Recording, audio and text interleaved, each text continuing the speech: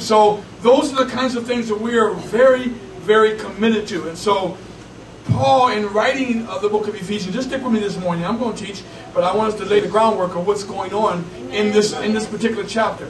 Paul is talking to a church that is struggling against idolatry. Amen? Amen. And so he wants them to understand what's the real deal, because these other things aren't really the real deal.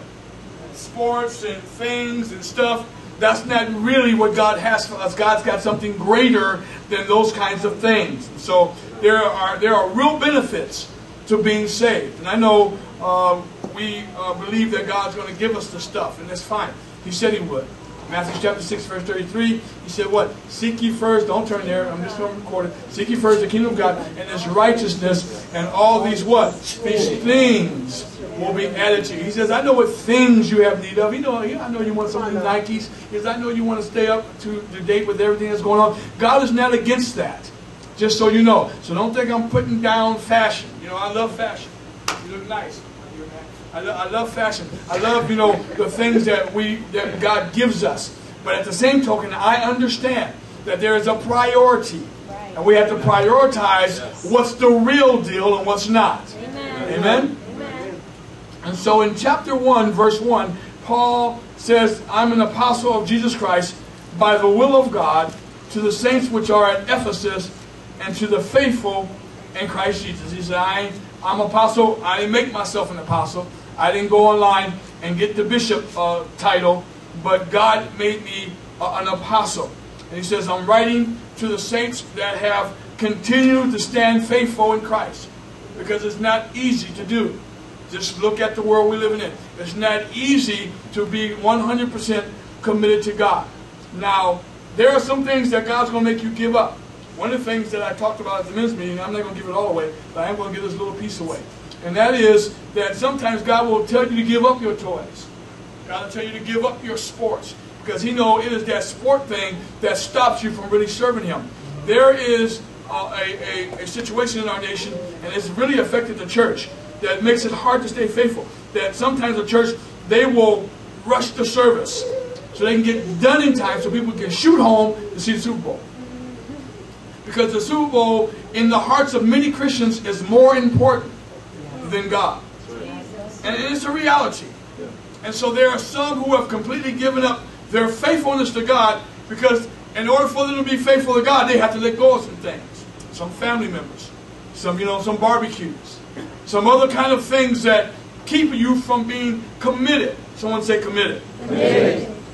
Walking with God is all about being committed and making God first.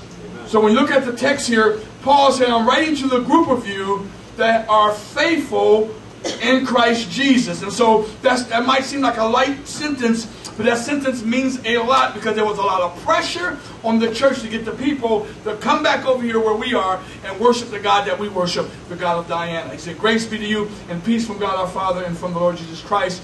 Verse 3, blessed be the God and Father of our Lord Jesus Christ, who has what? Blessed us with all spiritual blessings in heavenly places in Christ Jesus. And so you listen to know, we bless God because God has done spiritual things for us that nobody else can do. Amen. Spiritual blessings that come from heaven. The things that God does for you, you cannot receive from man. And in verse 4, he goes and he says, according as He has chosen us in Him before the foundation of the world, that we should be holy and without blame before Him in love. He says that God has blessed us and He has chosen us. A long time ago, He made a decision that He was going to save me. Even when I was messed up, even when you were messed up and doing your stuff, God said, look, I'm going to save that person. And then God does it according to His own will. He has chosen us before the foundation of the world. It's not by chance that we're saved. Just so you know, God had His hand. It was in God's plan in advance. Your salvation was in the plan of God. It's such a wonderful thing that God has chosen us. I mean, we can take stock in that. We can be excited about the fact that the Lord could have left me out there. There was a group of people around me that were doing drugs just like I was doing drugs. There's a group of people around you that were having nervous breakdowns just like you were having nervous breakdowns. There are groups of people around you that have been raped just like some of you have been raped. There are groups of people around you that have tried to commit suicide just like some of you have tried or even thought about committing suicide. But God in His mercy and grace, way back before the foundation of the world, had in advance decided that He was going to save you. And He was going to deliver you. And I don't know what causes God to make that decision. Why did God pick me and not pick the person that was next to me? Why did God bring me out of darkness and say, listen, I'm going to uncover so you can see the truth about life, and leave that person in total darkness?